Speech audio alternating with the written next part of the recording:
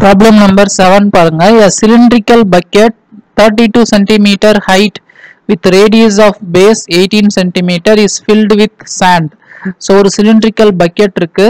So இது வந்து பாத்தீங்கன்னா 32 cm height, radius of base.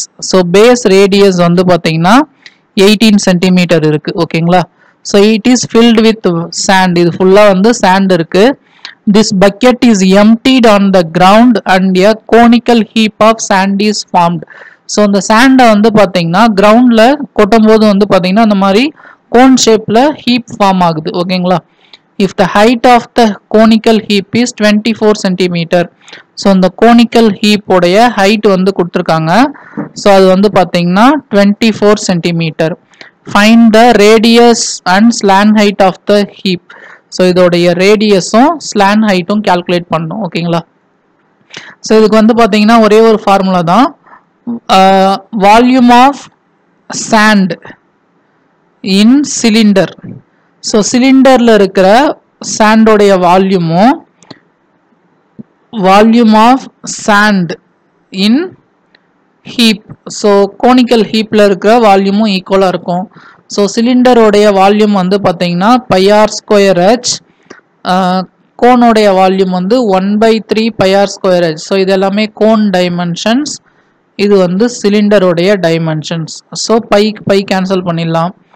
r², so இந்த r வந்து பார்த்தீங்கன்னா 18. ஸோ 18 × 18 h வந்து பார்த்தீங்கன்னா 32, which is equal to 1/3. இங்கேயும் r² இருக்கு. ஸோ r² நமக்கு தெரியாது, ரேடியஸ் தெரியாது, அப்போ r² அப்படியே போட்டுக்கோங்க. h வந்து பார்த்தீங்கன்னா 24. ஓகேங்களா?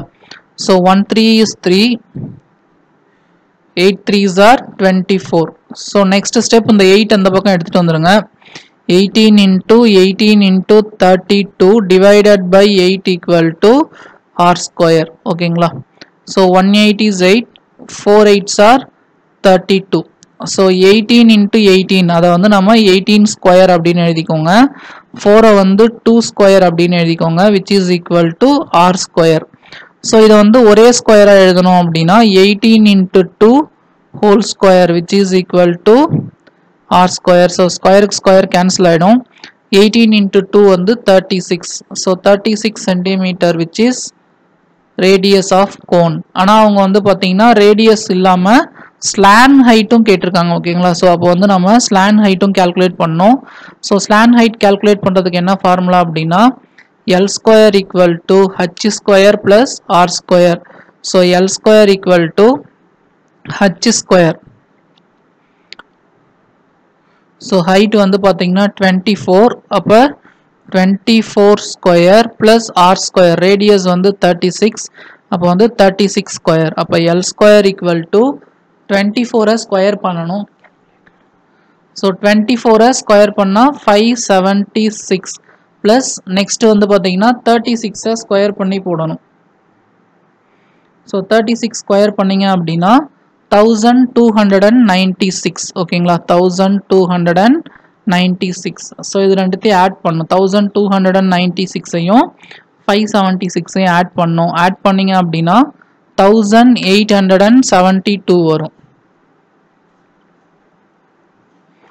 So L² equal to 1872. So L equal to under root 1872. So இதுக்கு ரூட் எடுக்கணும். ஸோ இதுக்கு ரூட் எடுக்கணும் அப்படின்னா நம்ம என்ன பண்ணலாம், ப்ரைம் ஃபேக்டரைசேஷன் யூஸ் பண்ணலாம். 2 9 2s are 18, 3 2s are 6, remaining 1, 6 2s are 12. மறுபடியும் 2 டேபிளில் போடுங்க. 4 2s are 8, remaining 1, 6 2s are 12, remaining 1, 8 2s are 16. மறுபடியும் 2 டேபிளில் போடுங்க. 2 2s are 4, 3 2s are 6, 4 2s are 8. மறுபடியும் 2 டேபிளில் போடுங்க. 1 2 is 2, 1 2 is 2, remaining 1, 7 2s are 14. 3 டேபிளில் போடுங்க. 3 3s are 9, remaining 2, 9 3s are 21. மறுபடியும் 3 டேபிளில் போட்டிங்கன்னா 13. 13 வந்து prime number, so 13 டேபிளில் போட்டிங்கன்னா 1. So L equal to under root 2 into 2, 2 square, 2 into 2, 2 square, 3 into 3, 3 square, லாஸ்ட்டாக வந்து பார்த்தீங்கன்னா 13 இருக்குது ஓகேங்களா. ஸோ இப்போ வந்து பார்த்தீங்கன்னா இந்த ஸ்கொயருக்கு இந்த ரூட் வந்து கேன்சல் ஆகிடும், ஆனால் இந்த 13க்கு ரூட் அப்படியே தான் இருக்கும் ஓகேங்களா. அப்போ 2 × 2 × 3 13க்கு ரூட் எடுக்க முடியாது, அப்போ 13 அப்படியே போட்டுக்கோங்க. 2 2s are 4, 4 3s are 12, 12√3 centimetre. வேல்யூஸ்லாம் சென்டிமீட்டரில் இருக்குது. அப்போது ஸ்லாண்ட் ஹைட்டோட வேல்யூ வந்து பார்த்தீங்கன்னா சென்டிமீட்டரில் போடணும் ஓகேங்களா. ஸோ இதுதான் வந்து பார்த்தீங்கன்னா இந்த ப்ராப்ளத்தோடைய ஆன்சர்.